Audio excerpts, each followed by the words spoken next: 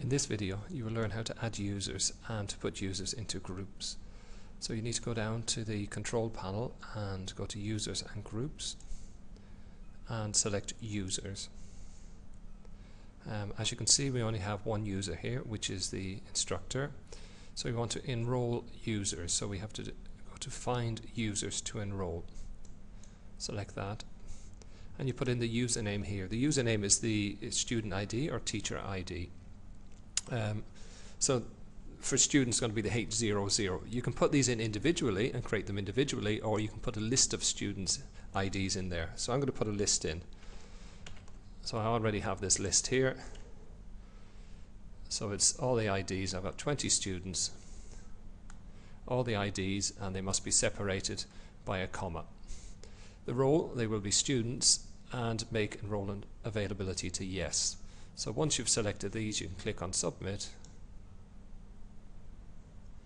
and as you can see, all the students have been added to the course. Now what we want to do is put some of these students in groups. You may want students to work in groups on a group project, so let's go to groups. I'm going to create a single group with manual enroll. Give it a name, let's call it group 1. Group 1. There's a description, group available, yes. Different types of tool you can make available. All of them are available. Allow personalization, and let's pick the first 5. And just for demo purposes, I will add myself, the instructor, so I can show you what a group looks like. Once we've added them, click that and click on submit. Okay, as you can see, my groups appears here, so students will see this as well. Let's do the same again for one more group.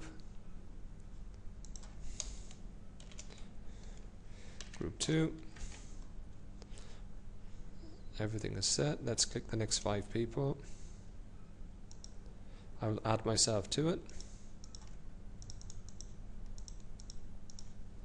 Move them over there. Click on submit. And now you can see I'm a member of 2 groups here. Students will only see the groups that they are enrolled in.